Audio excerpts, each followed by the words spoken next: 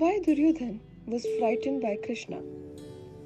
In accordance with the wager they had with the Kauravas, the Pandavas, who had lost the second dice game, went into exile for 12 years and remained incognito for 1 year. They now wanted their kingdom back, but Duryodhan was in no mood to give them even a needle point of land. Krishna, therefore, undertook to be their ambassador and went to the Kaurav capital Hastinapur to meet Duryodhan.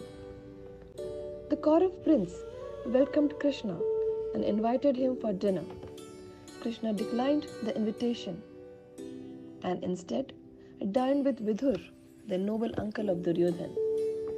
The next day, while Krishna came to Kaurav court, Duryodhan planned to nab him and put him in prison. He thought, with Krishna in prison, he could dictate terms to Pandavas. Krishna, however, knew Duryodhan's intention and warned him that he was surrounded by all his foes, although they were invisible to the Kaurav prince.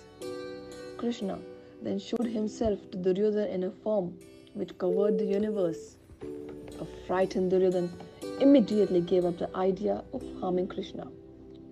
Krishna's mission, however, was a failure, as Duryodhan was in no mood to relent. Both camps started preparing for the war.